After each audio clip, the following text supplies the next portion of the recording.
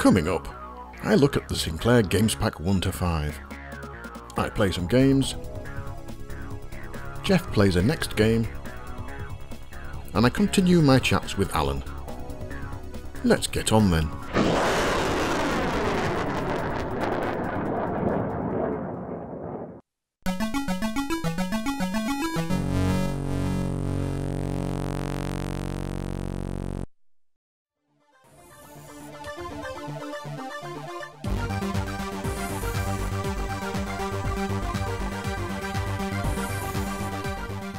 When the Spectrum was released in 1982, there were games already available for the waiting public, but Sinclair wanted to showcase their new machine, and so released a set of 4 compilations to show the potential purchasers just what the machine could do.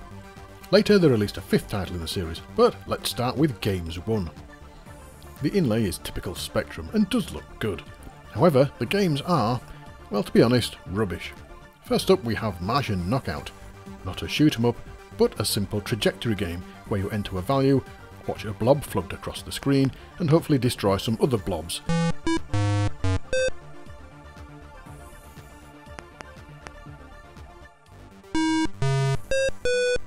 Hardly a user-definable graphic in sight, and yes, written entirely in BASIC. The base moves each time to add a little bit of variety, but yeah. On to the next game, and this is Racetrack. Will this be a smooth, fast, pole position style? No. The screen scrolls up in character squares, and you move left and right to avoid the sides of the road. Next we have Labyrinth. You have to get to the cache in the centre and avoid the guards. That's those asterisks there wobbling about. You have to avoid running out of water, in other words how many turns you take, and get out safely. For a type-in, it's fine I suppose, it's a good idea.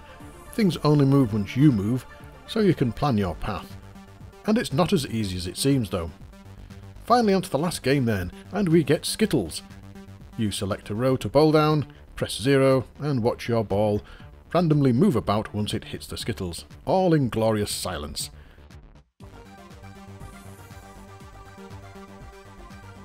Well, that was Games 1 complete. What do you think? Would you have thought the Specky was brilliant based on those? Let's hope Games 2 improves things. First is Galactic Invasion, and it doesn't even auto-run. Oh dear, this is the same game as Martian Knockout.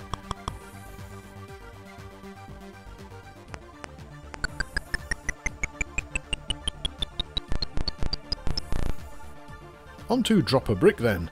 Rather unfortunate title there. No auto-run again. And it's a simple breakout game. No sound. Let's move on then. Silhouette Colour Doodle. Not sure this is classed as a game really. For those old enough, this is a simple Etch-a-Sketch-like program. You can change the colour, but okay. And last on the tape is Train Race. Oh dear, oh dear, oh dear. You pick a train, pick a colour, and watch a random race between 3 of them. Ah, right, okay. I think the most interesting part is putting your name in it. It's very slow, and hardly as exciting as the inlay would suggest. No use of user-definable graphics at all, and no sound. Come on, Blue.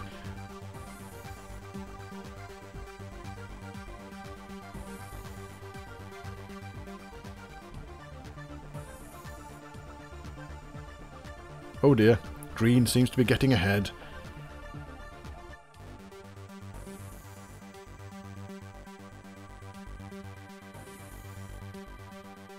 And Green wins.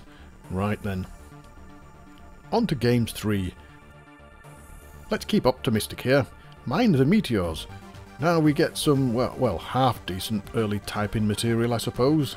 Guide your ship across the screen and avoid the meteors. Not really meteors, they're just asterisks again. No sound, no auto-run.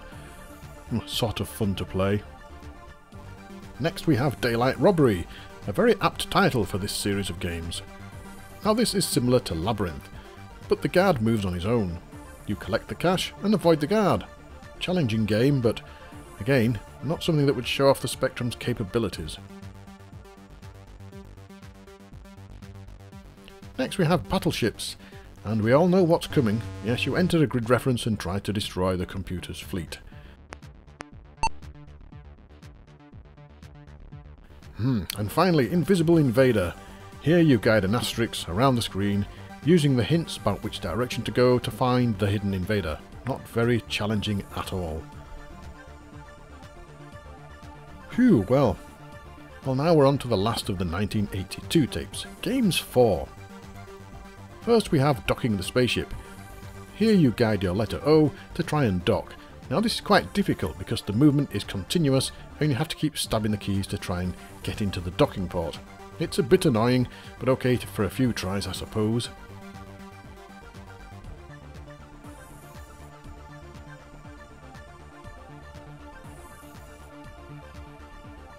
On to Journey into Danger. Ooh, this sounds scary. And actually, this is not a bad little game.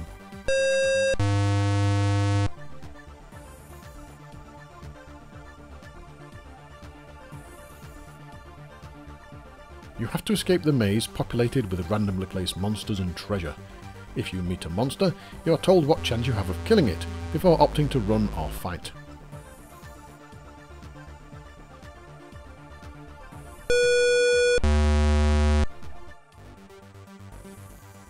Now this is the most rounded game we've seen, and I really enjoyed playing it, believe it or not. You can try and get as much treasure as you can and beat a score, or you can just try and get out.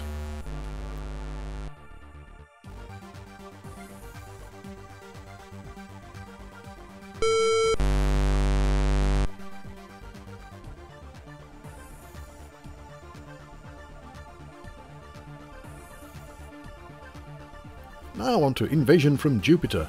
Here you enter a number that seemingly draws a random line, with the hope that you hit one of the aliens. Now I couldn't quite work out the mechanics of this. Entering the same number 3 or 4 times draws a line at a different angle, so there's no consistency. Anyway, I hit a few invaders and whoopee-doo, nothing special. Time to move on. And lastly we have The Great Escape. Trapped in a cavern with a mind-laying monster from outer space.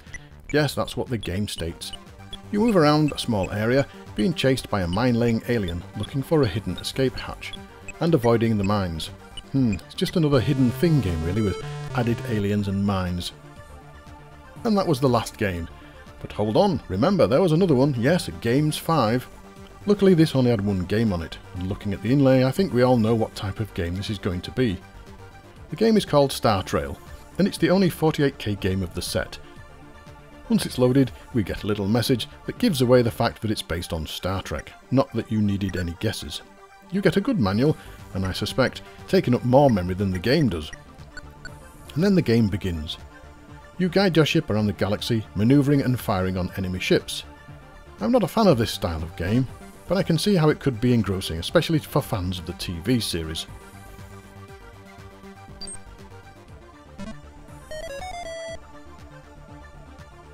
Well, that was it. Sinclair's offering to tempt people to buy a Spectrum. I suspect that the tapes were not put out as a good example of the power of the Spectrum, more a learning approach on how to use BASIC. But whatever the reason, you'll never have to see them again, now that you know what's on them.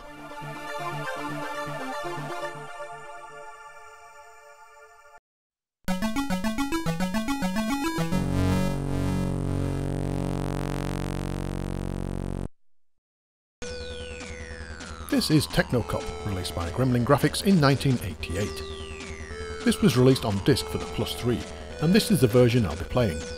The game is a mixture of styles, taking you into the law enforcement of the future. Technology has overtaken society, the rich are getting richer and the poor are getting poorer. That's what the inlay says, and it sounds just like 2021.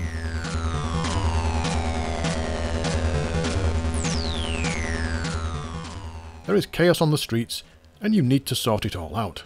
And to do this you are given a car, a gun and a net.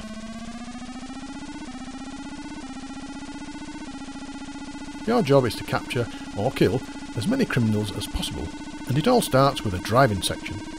This is very much like Road Blasters.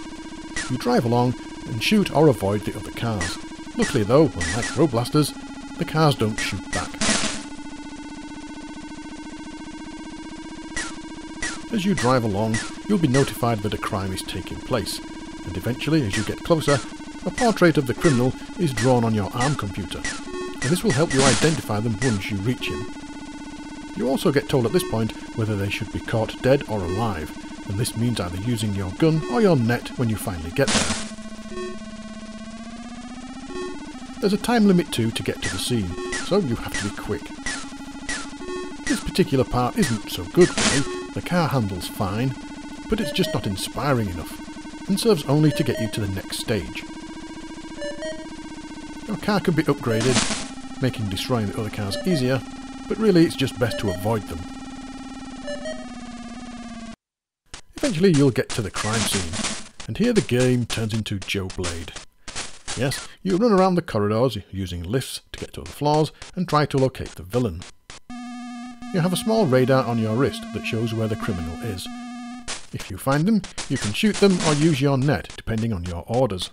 Now I never managed to complete a mission. The villain always shot me first for some reason. Maybe just not quick enough, eh? There's also a time limit to this, but if you don't find the villain in time, they just escape and the game continues anyway. This section has much better graphics, with some nice backgrounds and sprites, although they do look a bit cute for the setting of the game. Here various henchmen appear and throw axes or shoot at you. There are also members of the public wandering about for some unknown reason, so you have to be careful. Using the lifts is key to finding the villain, and they work quite well. Once completed, or failed, like me, it's back to the car for more racing. The 3D effect isn't too bad, and the sound is about average, but your gun does sound a bit rubbish. If the other cars bump into you, or you bump into them, this will cause damage to your car. The car does have a smart bomb, called nukes, that remove all cars from the visible road, but you have to earn this, and I never managed to get one. I did, however, get another power-up, a turbo boost. Overall, it's a bit of a pedestrian game, really. It's a middle-of-the-road mix of driving and shooting, with nothing special about the driving section.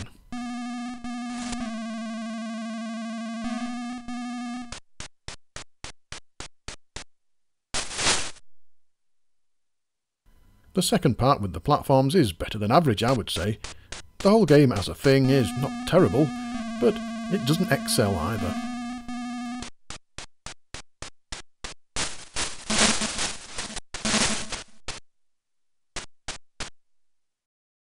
This is Xcel, released by Activision in 1985. Many eons ago, 30 Sentinel planets were set up to defend the Earth. Over time they were forgotten though, but their internal systems grew and became sentient, and now they want to take over the Earth. By this time no one has any idea how to fight them, but you steal an ancient spaceship from a museum and head off to try and save the world. The ship, being alien, has only been partly converted to English, so many of the controls are not familiar, but you're going to try anyway. Okay, that's the story out of the way. This game is a shoot-'em-up with two distinct parts. First, you navigate through a set of trees and blocks that's supposed to represent the planet's surface. The trees cannot be destroyed, but the blocks can. Once you get past this, you enter a shoot-'em-up stage, a bit like Galaga or Galaga, depending on how you say it, with swooping aliens.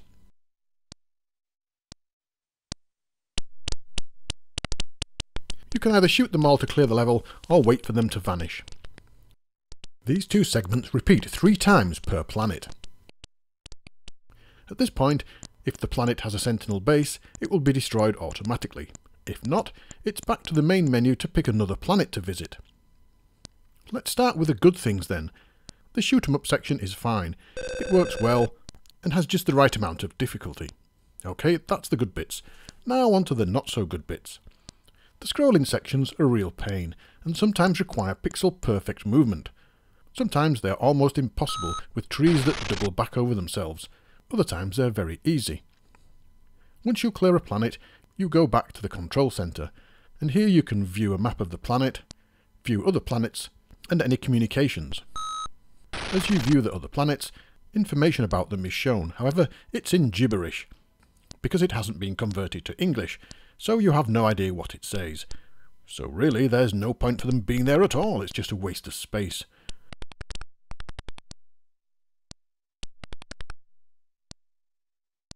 And of course this means that you can either pick planets at random to visit or just work your way through them slowly.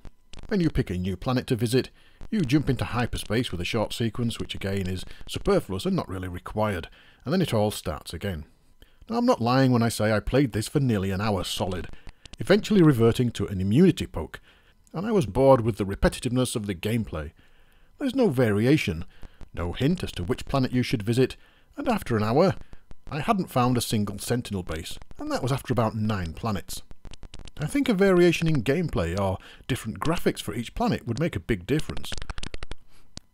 As it is, if you play through the first 2 stages, that's the scrolling level and the shoot 'em up level, and complete a planet, you've more or less seen the rest of the game. It doesn't change.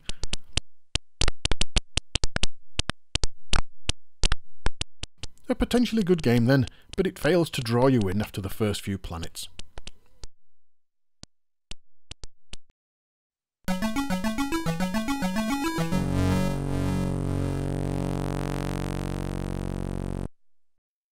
This is Asteroids RX by Hi-Rise, written in 2021. You know what to expect with this game because of the name, but what you won't expect is such a brilliant game that is almost arcade perfect. Many other Asteroids clones fall way short. See my shootout in episode 3 to prove that. Here though, you could almost believe this was an emulator. A bit like the Space Invaders or Pac-Man emulator you can get for the Spectrum. It isn't though, it's a very cleverly coded game that looks, sounds and plays superbly.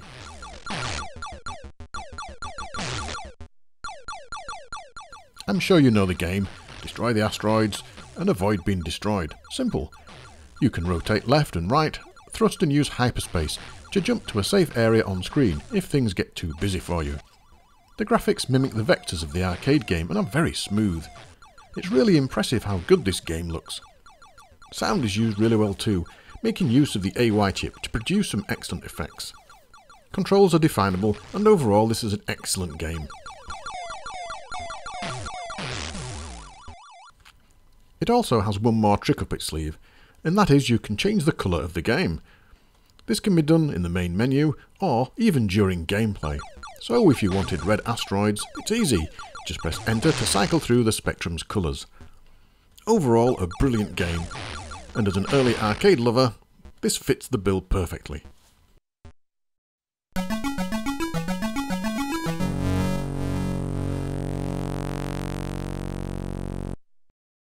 Okay, back with Alan, and you've just seen the review of Asteroids that you've done. Yeah, thanks so much for covering that. It's a fantastic game, so I'd like to get a bit of information about the game because it's very close to the arcade. You must have played the arcade a lot to get that close. A fair bit, I suppose, over the last 30, 40 years or whatever it is. Why did you decide to do it? I mean, was it? I know you said before in our talks that the old arcade games have not been converted as well as they could have done with modern techniques. So was it, or did you just like Asteroids? Well, it's a little bit of both actually, because I remember when we had that chat and we had a couple of comments where people said, well, it's all very well talking, why don't you do a game? And I thought, well, that's fair enough. And I also remember your sort of arcade shootouts. And I remember you did one on Asteroids, and you said at the time, there still isn't a good version of Asteroids for the Spectrum. Well, the problem was, it's a vector game, isn't it? So, and the Spectrum can't do vectors to any great... I took pity on you, Paul, and I thought, okay, marvellous. Let's do it. So, were you going to try vectors at first, or did you always plan to use sprite-based? Or? Oh, no, absolutely. I had no plan whatsoever to do with vectors.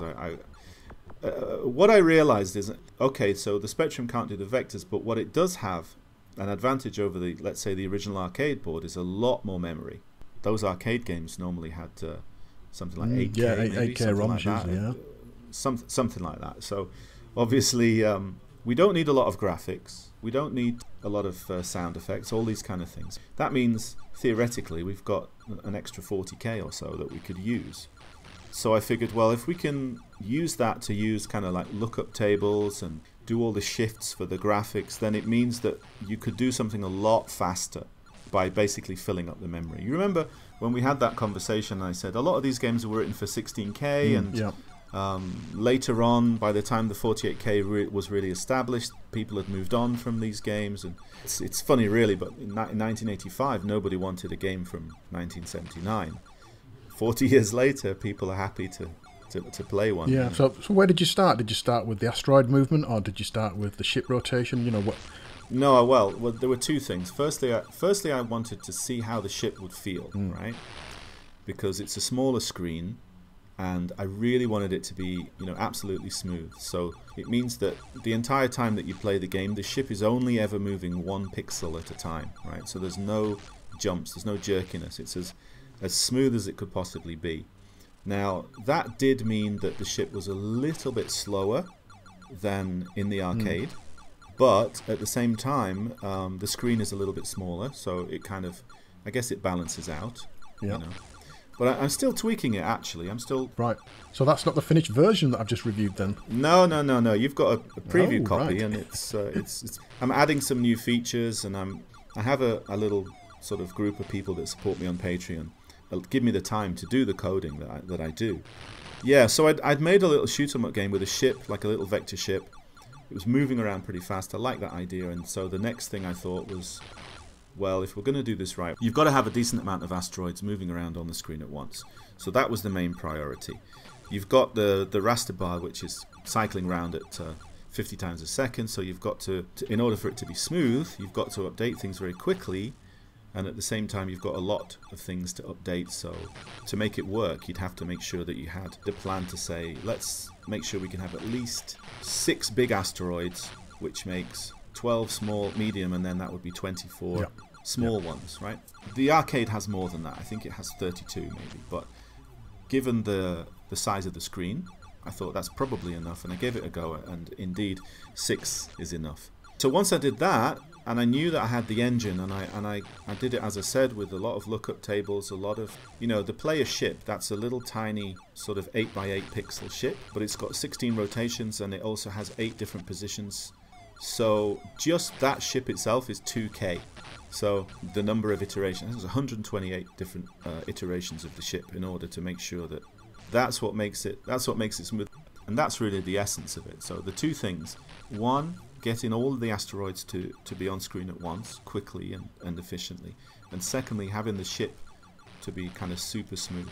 Having the player run really smoothly was really the key to the feel of it. And that was great. And then I did the same thing with the particle engine that could sort of do the little explosions and the bullets and all of that stuff. It uses a system where the draw and the undraw use the same routine, and you record the memory address of what you've drawn so that you don't need to recalculate it. But yeah, I'm pretty happy with the result. It doesn't even really feel like a Spectrum game. No, it is an absolute cracking game, and like you say, it doesn't feel like a Spectrum game. The spirit of Asteroids is in there, that's really and of course it's part of your RX series of games, which we'll be talking about next episode. But for now, thank you very much for creating that game. It's a fantastic game, and I'm sure people will love it when it's done. Absolutely, yeah, my pleasure. I love to make games for people to have fun.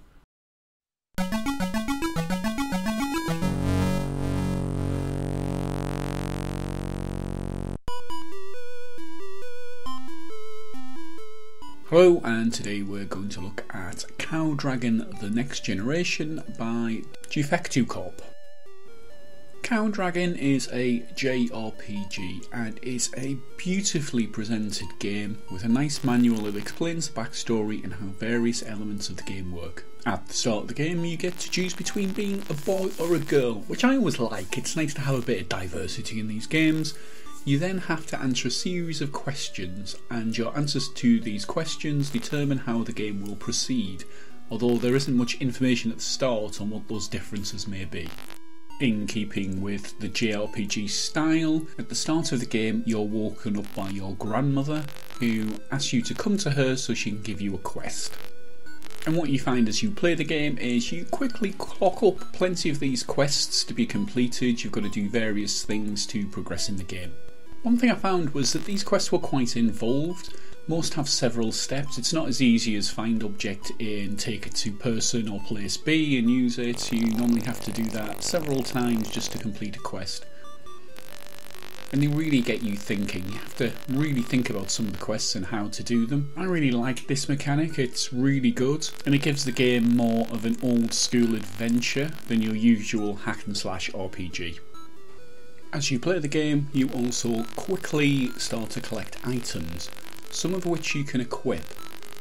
One thing I will say is it took me a while to figure out the equipment screen, where you have to select the slot you want to equip with up and down, then use left and right to select what you want to equip, then finally use the select key to select it.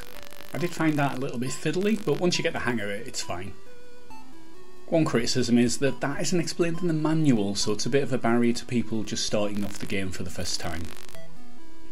Two things that really stand out in this game are the music and the combat.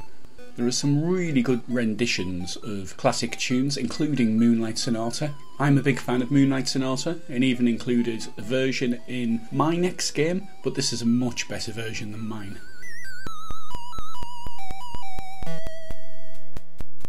Combat isn't just your usual hack and slash, you take a turn and try and hit, they take a turn and try and hit. There are three forms of combat. Rock, paper and scissors, rock, paper, scissors, lizard, Spock, and insult combat. Rock, paper, scissors is the classic game that I'm sure you all know. Rock, paper, scissors, lizard, Spock is an extension of that, just a more complex version, adding a couple of more choices. Insult combat is my favourite, and is very reminiscent of the combat in Monkey Island, where you have to choose the correct response to an insult to hit your opponent. I really like doing insult combat on this, it's really good, and there's some very amusing insults and responses. One thing that's a constant in the game is the need for food. You quickly start to starve if you don't keep topping up your food. You have to raid houses, including your grandmother's, to get as much food as possible. If you starve to death, then it's game over. The game gives you the tip that you should only eat when you really need to conserve food. This is a good tip, so take heed. Now, I really like RPGs. I'm sure everyone knows that. I'm a big fan of games from back in the day, such as Bard's Tale. Love JRPGs as well. I remember playing Chrono Trigger for hours and hours and hours. In fact, I've pretty much been late getting this review to Paul because I spent so many hours playing this game. Now, I've written an RPG, so I know how much work goes into it, and there's obviously a lot of time and passion and love gone into this game. The graphics are great, the story's really good and tongue-in-cheek and quite funny at times, and sometimes when you're playing this kind of game where you've got to solve puzzles, you think, oh, I'm lost, I don't know what to do next, and I never really got that feeling with this game. Although who knows, as I get towards the end, because I haven't completed it yet, I might. One small criticism is I have had the game crash on me once. I was playing in C-Spec, it runs fine in C-Spec by the way, and I've promised the author if it happens again I will send him some information to try and help him debug it.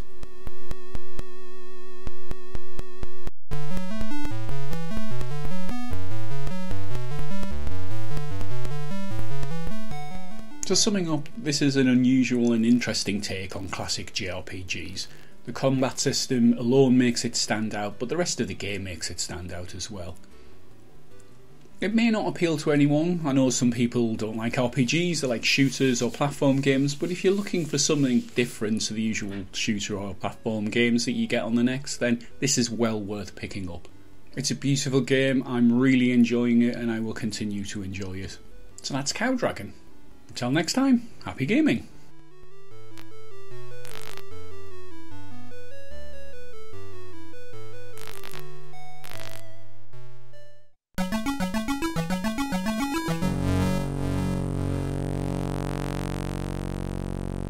This is Road Racers, released by Arctic Computing in 1983, and it has a nice early Arctic inlay.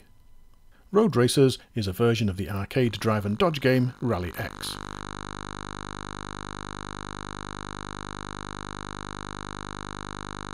You control your car around a scrolling maze and collect flags while dodging the chasing cars.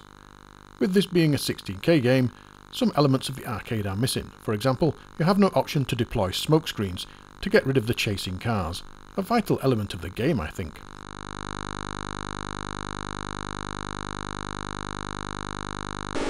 There are also no rocks on the track, at least that's what I thought, as they are not mentioned in the instructions and I couldn't find them anywhere. However, they do appear on level 2 and onwards.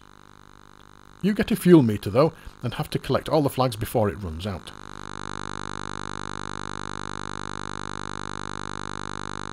There's also a radar showing the position of the flags and chasing cars. The maze scrolls in character squares, but this is fine for this style of game, and the sound just consists of the engine noise. The controls are just left and right, no option to change direction, so crashes are frequent, at least they were for me. The car will turn corners on its own, leaving you to just pick when and where you want to change direction. It's not a bad little game this, I liked it, and it's one of Arctic's games that I had not played before. Even being a big Arctic fan, I'd never tried this one. There are other versions of this arcade game, the best one being Maze Death Rally X, released in 2018, but this one is certainly worth playing.